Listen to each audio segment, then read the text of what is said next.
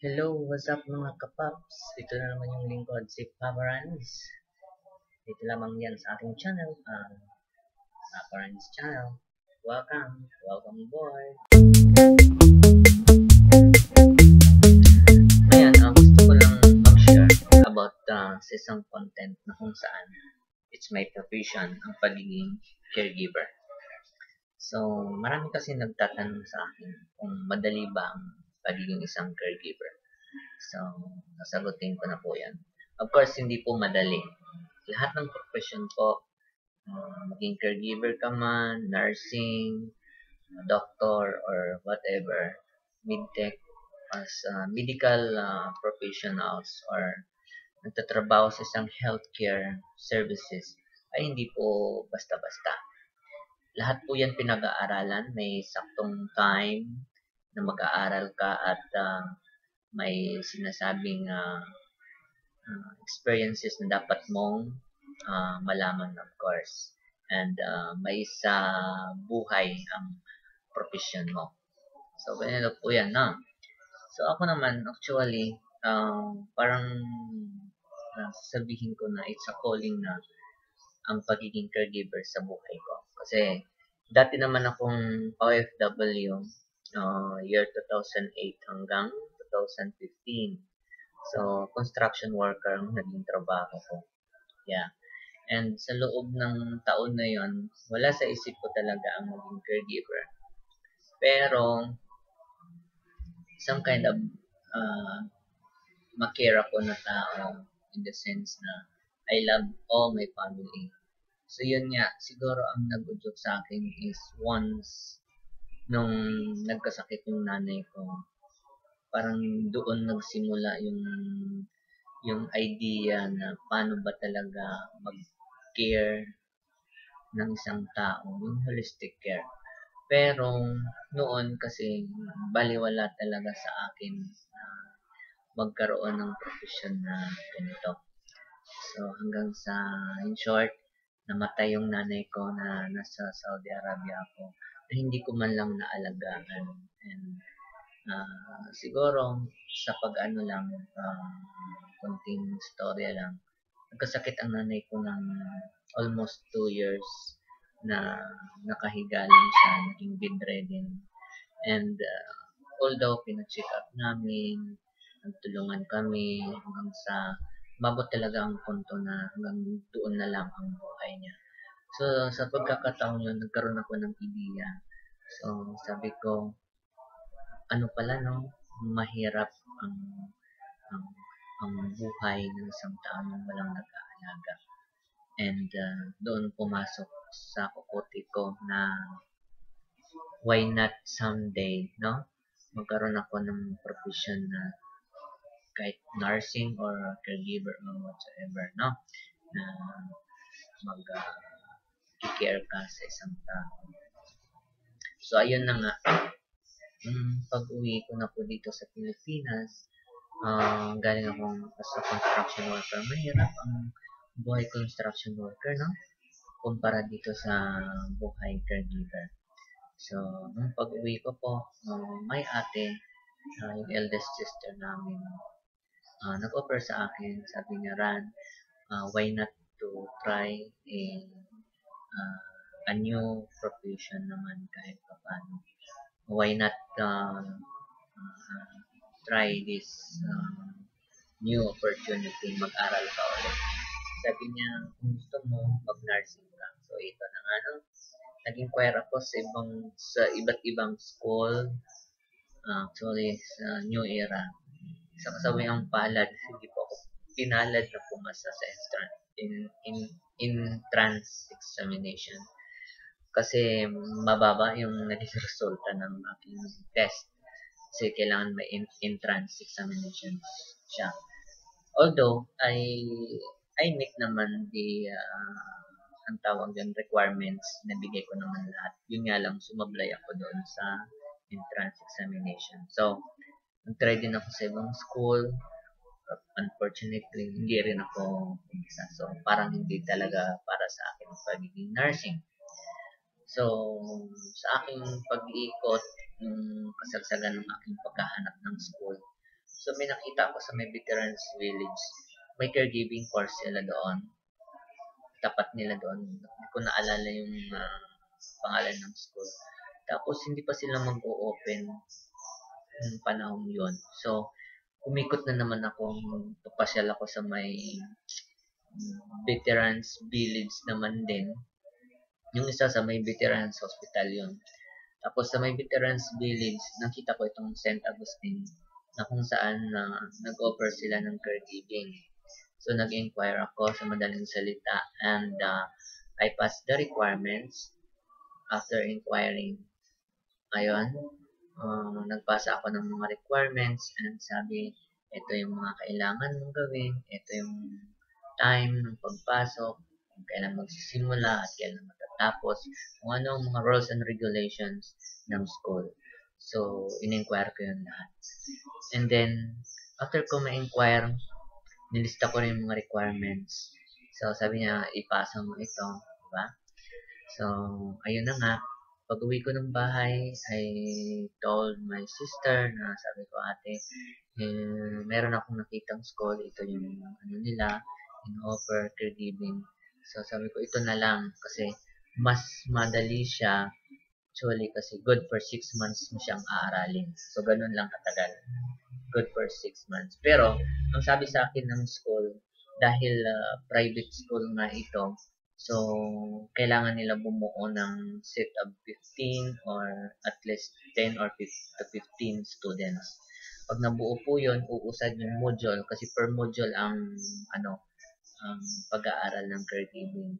So, siyempre, private school yan. So, kailangan talaga nila ng estudyante. Hindi uusad kung hindi marami. So, nagpapasalamat ako. Nung pag-enroll ko po ay marami nang nag-enroll. Kaya nagtuloy-tuloy ang aking pag-aaral sa St. Augustine, the School of Nursing, sa QC campus. So, ito yun yung transcript of records. Pakita ko lang sa inyo. Ayan. Maganda ang transcript namin. Ayan. So, nag-enroll ako as a caregiver. Of course, from day 1, siyempre magpapakilala. Diba? Ganito, ganyan, kung sino ka, kung ano yung naging profession mo dati, and whatever. At saka sa pagiging caregiver, hindi ka dapat maging mahiyain. Kasi yan ang number 1 na dapat. Kasi siyempre, kung halimbawa, magtuloy-tuloy ka, paano ka makikisalamuha? Paano ka makikipag-usap sa pasyente mo, sa pamilya ng pasyente mo? So, kailangan may kapal din ng pagmumukha. Hindi naman makapal. Kumbaga, parang yung, hindi masyadong mahiyain. Kasi, hindi ka, syempre, maiintindihan or hindi mo ma-deliver yung service mo as a caregiver sa pasyente mo kung mahiyain ka, kung nag-aalangan ka. Diba? Kaya, ayun, ako naman kasi sinasabi nga nila talkative daw ako at saka parang na sa akin na pwede mo akong makausap, pwede akong kumausap, parang baliwala na sa akin yung ganung communication skills. Yan, isa yan sa sikreto ng pagiging caregiver. Hindi yung parang hiya-hiya ka. Huwag ka mahihiya. Pero of course, dahil bagong profession to, hindi to kagaya ng construction worker na mga kaibigan mo, trabaho mo, ganyan, kung anong gagawin, ganyan lang. Dito, siyempre, may pagiging professional ka on how you act and how you talk. Siyempre, may makikilala ka sa mga tao, sa number 1, sa pamilya ng pasyente, paano ka makipag-usap sa kanila, tapos number 2, sa pasyente mo mismo. Kaya dapat talaga, sa unang araw pa lang sa day 1, talagang itinuro sa amin ang maging magkaroon ng tamang communication skills. Huwag maging mahiyain. Kaya yun, sa madaling salita, from day 1 hanggang sa natapos namin, okay naman. At kahit pa paano, nag-improve naman yung communication skills natin at in-apply natin ang lahat ng ating natutunan sa pagiging caregiver. So, madali nga ba? Yan ang tanong, no? Madali nga ba ang pagiging isang caregiver? So, sa madali, hindi siya madali. Kasi syempre, pagdadaanan mo rin ang sinasabing pag-aaral sa bawat aralin kung paano from day 1 hanggang sa matapos ka. So, i-apply mo. So, meron naman tayong tinatawag na uh, modules. So, sa bawat modules o lessons, doon tinuturo ang bawat skills. Halimbawa, dito, yung una namin na pinag-aralan, ito yun. So, provide support to infant and toddlers. So, ang pagiging caregivers ay pinag-aaralan kung paano mag-alaga ng baby. Newborn baby man yan hanggang sa paglaki. So, lahat inaaral ang ugali nila, kung paano i-handle, ganon. So, pag-aaralan nyo yun. Tapos, ayun, nakapasa naman tayo kahit pa paano. So, ang meaning ko dito sa una, sa baby care, mukhang nahirapan tayo dyan dahil siyempre baby nga, sensitive and maraming proseso. Sa pagtimpla pa lang ng gatas, sa pagligo, bating, di ba? Lahat yan, hanggang sa mga emergencies, kung halimbawa, yung baby kasakit, kalagnat, anong gagawin mo, ganyan.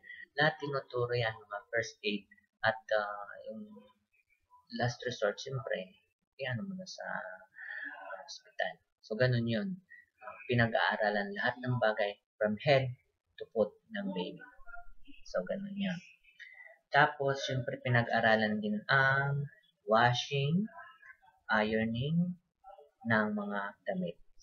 Yan, pagtupi, pag-plancha, kung paano maglaba, diba? Pagtanggal ng mga kung anik-anik, kung halimbawa, kumain si baby, na ano-anong mancha, ganyan. Lahat yan pinag-aaralan. Kaya, ganun po yan. Tapos, pinag-aaralan din sa caregivers ang preparing hot and cold. Siyempre, sa baby, ang hot, possible talaga yung milk or yung pero ngayon, kadalasan, mineral water na lang or the distilled water. So, hindi na siya mainit. Tinitimpla sa gatas. So, akala ko nga noon, yung pagtimpla ng gatas, yung sinishake na ganun lang. Hindi. Pag ganun siya. Di ba bote? Lagay mo ng tamang water, tapos yung gatas, tamang sukat, tapos iikutin mo lang siya ng gano'n. Matyaga mo siyang i-roll sa kamay mo in between ng bote. Diba? Kumbaga kunwari, ito yung bote. Ito yung bote.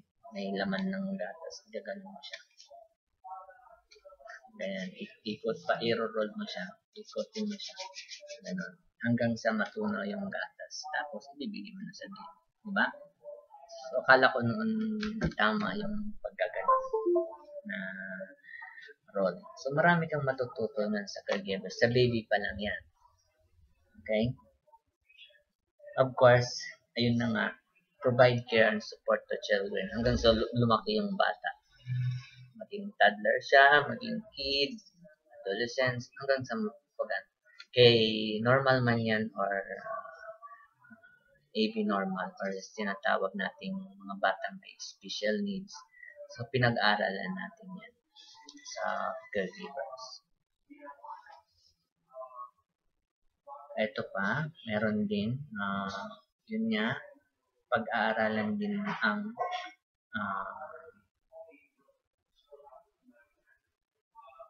maintaining safety and healthy. Siyempre, kung nakakasama sa kapaligiran, dapat ayusin lahat. Kung hindi pwede sa pasyente, huwag mo yun ibibigay or i-avoid mo yun. So, kailangan safety lagi. Number 1 is safety lagi.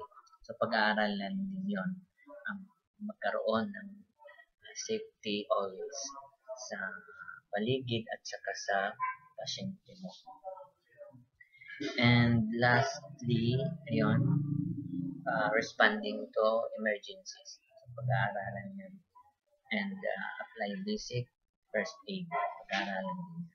Tsaka sa ano pala, pag-aaralan din yung cleaning sa bedroom, dining rooms. Kasi may mga pagkakataon, especially, mostly kasi ang caregiver, lalong-lalo ng mga lalaki, uh, na-assign kami sa mga lalaki lang na pasyente.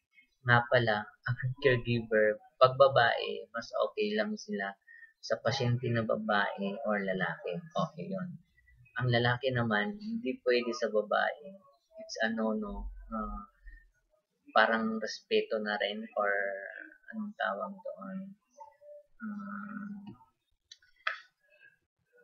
Hindi siya pwede kasi nga ano 'di ba? Providing a privacy ng pasyente na babae. Siyempre nakakaasiwa naman na ang mag-aalaga ay lalaki, 'di ba? It's a main concern lalo na yung mga family. Ayun ang magiging ano nila, concern. So, ang lalaki sa lalaki na pasyente. Pero siguro may instances na ganun pwede. Siguro papayag kung nurse ang pwede yan. Pero kung talagang ano po is preferred ng mga family ay babae na caregiver. So in demand ang babae kaysa lalaki. So ang lalaki para sa lalaki talaga. Ganun po. Lalong-lalo na pag matanda na, may edad na. So lalaki sa lalaki. Doon kami. So, ayan, pinalad naman tayo at nakapasa tayo. Nagkaroon din tayo siyempre ng sinasabing on-job training. So, yes, nag-on-job training tayo and sa awa ng Diyos, nakapasa naman. So, sa madaling salita, naging certified caregiver tayo and of course, hindi lang naman dyan natatapos pag nag-aral ka na at naging certified caregiver ka na. Kailangan mong i-apply. Hindi lang yung porket may papel ka na, hindi ka na magtatrabaho. Dahil nag-on-job training ka na, hindi ka na magtatrabaho. Of course, nag-aral ka para maging certified caregiver. At ang pagiging certified caregiver mo ay may tinatawag na NCTO o the National Certificate na kung saan ang bawat school kasi actually, they are certified na nagtuturo about sa caregiving. Katulad ng St. Agustin, Quezon City Campus, accredited sila ng TESDA. So, ang magbibigay talaga ng lisensya mo or the national certificate o tinatawag na NC2 ay ang TESDA. Ito yan. Ang Technical Education Skills Development Authority. So, ito yung tsura ng TESDA. So, may number ka dito. Unique number mo ito. May certificate number. Unique mo yan. Pag in-encode yan sa sa computer ng TESDA, malalaman kung sino ka at ano ka. Kung saan ka, kung okay ba. Kasi, marami ngayong gumagawa ng fake So, ang unique nito meron kang certificate number na original. Tapos may copy. So, ito yung original. So, after mo kasi mag-aaral ng caregiving, magkakaroon ng assessment ang TESDA. So, attend ka. So, ito yung after ng assessment, pag pumasa ka, bibigyan ka na nito ng certificate. At ito na yung patunay na lisensyado ka na. Parang sa mga nursing, meron silang license exam. So, sa amin, assessment naman. So, mag-papassist lang kami. Of course, ang mag-assist niyan ay mga taga-TESDA. Yan. At tutulungan ka naman ng school mo paano ang process ng assessment. Tutulungan ka ng school mo kung saan ka nag-aaral. At ayun, batch by batch yan. At sa aming batch, ayun, pang umaga kami sa awa ng Diyos, nakapasa naman kami lahat. And thank you. At nakapasa kami. Kaya ayun, nagtuloy-tuloy sa madaling salita, hindi ko sinayang ang oras ko. kundi ang i-apply ang pagiging caregiver. So, ayun nga, pagkatapos ko mag-aral, assessment, in-apply ko na. So, year 2016, by February, kami ay nag-apply, mga klase ko actually, sa Bantay Matanda Foundation. Yes, it's a good foundation.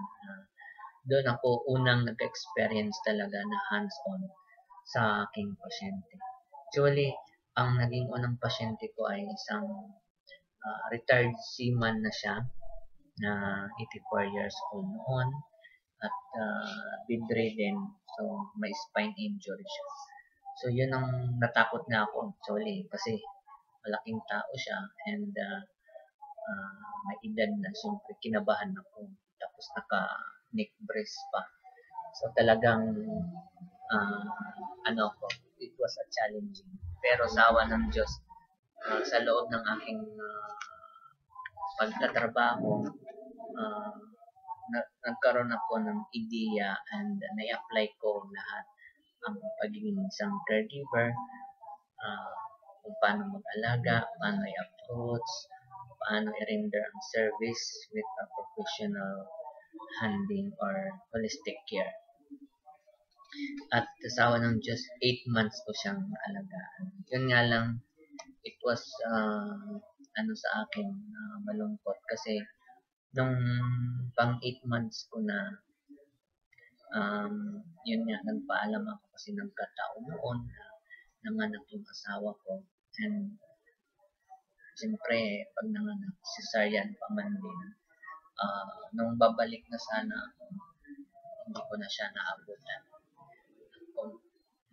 Nag-say goodbye na ang pasyente natin, and yun, nag-pray na lang tayo para sa kanyang kaluluwa. So, hindi ko na siya naabutan. Siguro kung naging okay pa siya, siguro hanggang ngayon siya pa rin yung pasyente ko. So, sa mga naging experience ko naman dito sa pasyente na to, nagpapasalamat ako dahil mabait ang pamilya. Doktor yung anak niya. Kilala din ang pamilya nila. And maraming salamat dahil within my duty, talaga namang inaasikaso nila ako. At at the same time, rinirender ko rin ang aking servisyo ng buong tapat at buong skills, of course, abot sa aking makakaya. So, magpapasalamat ako sa una kong pasyente.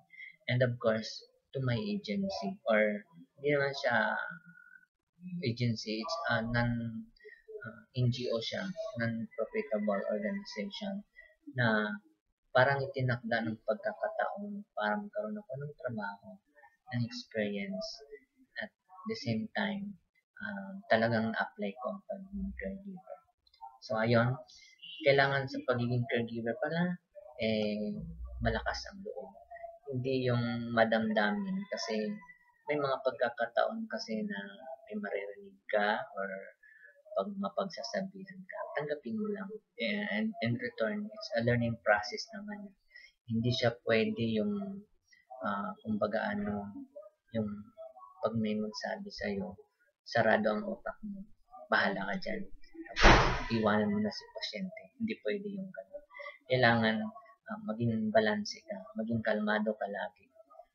Yan, ang sikreto sa pagiging caregiver.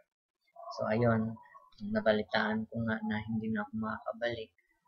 Siyempre, nang hinayang tayo dahil mabait sila, at the same time, mabait din si patient, walang naging problema. Even though na bedridden, napakahirap gawin, pero nagagawa natin kahit paano sa tulong ng dasal, siyempre also, and pagre-render ng holistic care. Kaya naging okay naman kahit paano. Tapos ang sumunod kong pasyente after this kay Mr. Retired Seaman, sa awa ng Diyos, nagkaroon ako ng next patient ko, the same NGO or non-government organization, kay dito naman kay Retired General AFP. So, isang retired general siya. 91 years old na siya.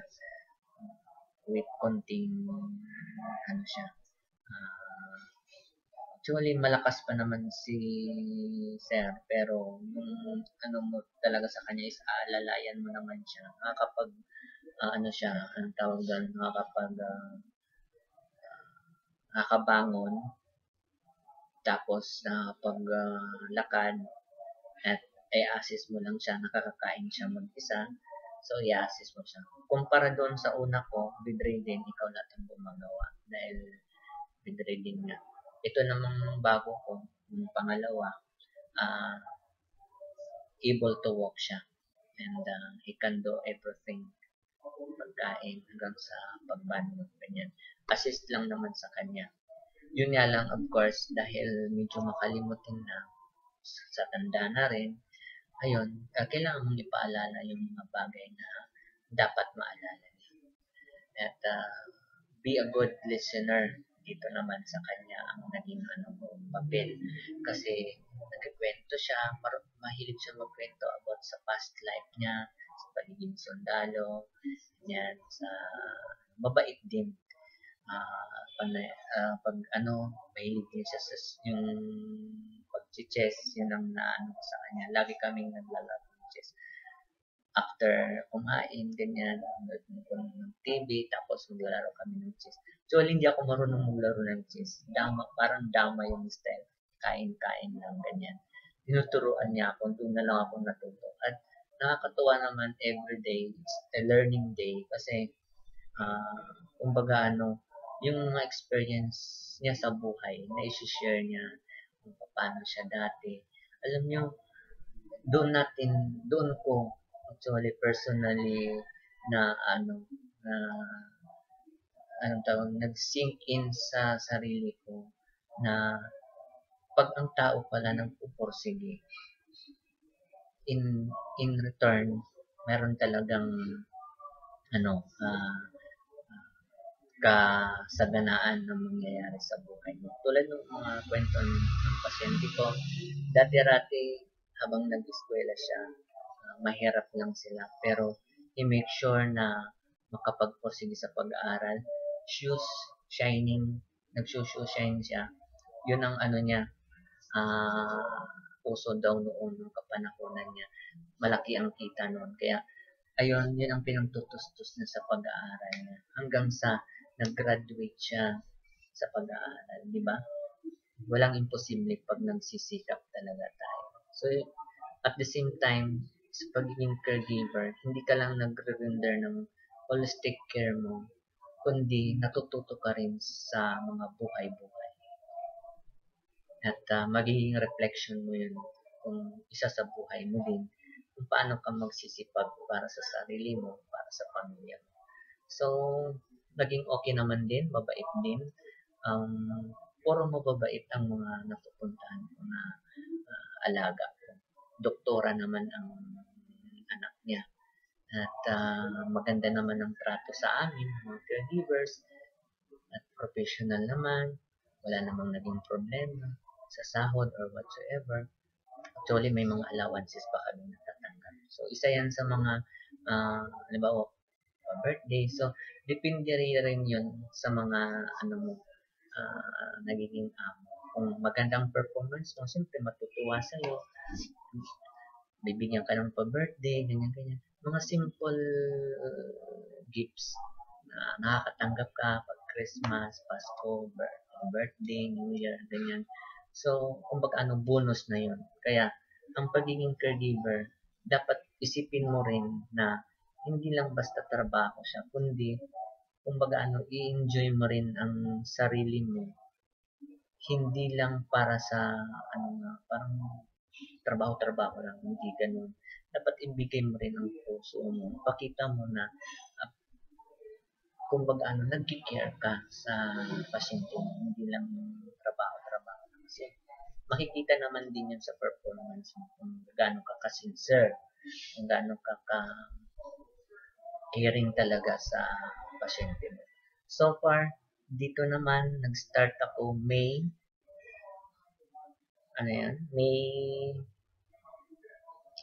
April to May Ah, April 2017 hanggang May 2018. So, almost mag halos 1 year. Mag 1 year. So, okay naman lahat. Wala nang naging problema. Nagpasalamat ako. Yun nga lang, um, hindi after 1 year, nagkaroon ako ng ano ko, ah, problema sa sarili. Hindi naman regarding sa anong tawag dyan, sa trabaho, kundi meron na akong sariling problema. It's confidential. So, hindi ko na yun ano. So, I, it's very hard naman to say goodbye, pero kailangan ko. So, I need. So, in short, after 1 year, um, nag, ako kay sir. Hindi na ako nag-service sa kanya. At, ayun, sa ano naman, next episode naman ng pagiging caregiver ko, hindi tayo nawalan ng pag-asa. Nag-apply ako ngayon sa isang agency na kung saan, ito yun, Careling. Ang Careling, isa siyang agency talaga na registered agency, hindi siya buko sa meron pong lisensya sa BIR. Okay? Careling Services. Nakilala ko naman to dahil shout out sa aking kaklase na si Kamat.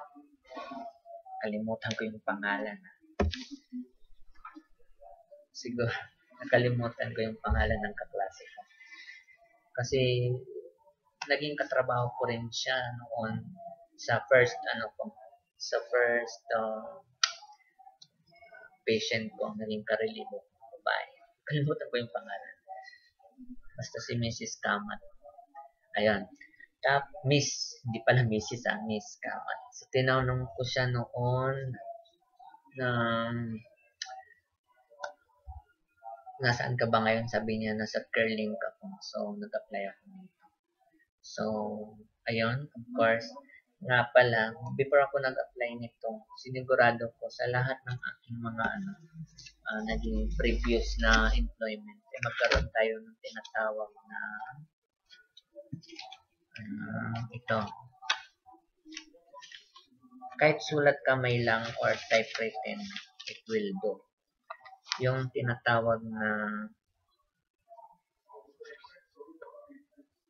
Certificate of Employment. Yung sa una kong pasyente from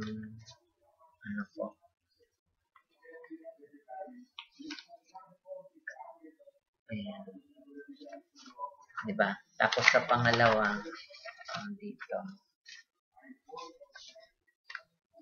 Siyempre, i-confidential natin. Hindi naman pwedeng basahin natin lahat-lahat kasi provide privacy. Yan ang number 1. Huwag na huwag ilalantad ang mga pangalan, yung sensitive informations about your pasyente. So, ayun. Tapos, naka-apply dito sa Careling Care Services. So, sa madaling salita, nandito na ngayon ako, under na ako sa Careling. Ayan. So, dito, sa Careling, nag-attend kami ng mga seminar about sa pagiging caregiver. Of course, kasali na yan. Pero,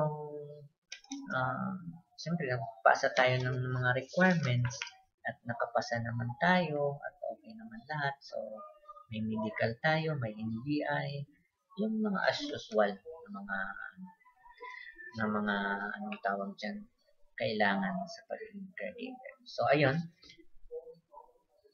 mapalad ako dahil nabigyan ako agad ng trabaho doon sa sa may congressional area at Quezon City pa rin siya, congressional. So, yung sa pangalawa pala, doon yun sa San Juan City sa may E. Rodriguez. Ayan. Tapos, itong pangatlo ko, under na ako sa caring services. Yun nga, sa ano naman, congressional area, Quezon City. So, yun naman, um, ang naging case naman niya ay assisting lang din. Actually, matanda na, nasa 70 ata yung si Sir. At yun nga lang, um, ano siya, need talaga assessment. Lalong-lalo na kasi medyo may problema siya sa ano yung asthmatic si Sir. So, may mga iniinom, may mga tinitik na pang-asthma. So, it should be regularly assisted. Tapos, nag-nebulize siya, nebules, para maganda ang paghinga, circulation. Tapos, doon ako nakaranas naman din ng pasyente na napakabait. Mamasyal kami lagi, may siyang mamasyal. Lagi kami sa SM North. Yes. Dahil nga hindi siya makapaglakad ng matagal, may asthmatic nga. So, with the help of wheelchair, tulak-tulak ko si Sir. So, mamasyal kami. Ang lamig lagi ng aming pasyalan kasi nga SM. So, yun ang nami-miss ko rin sa pasyente na yun. Naging mabait naman siya sa akin. Okay naman din, pati yung family niya, mga pinsan niya, mababait sila.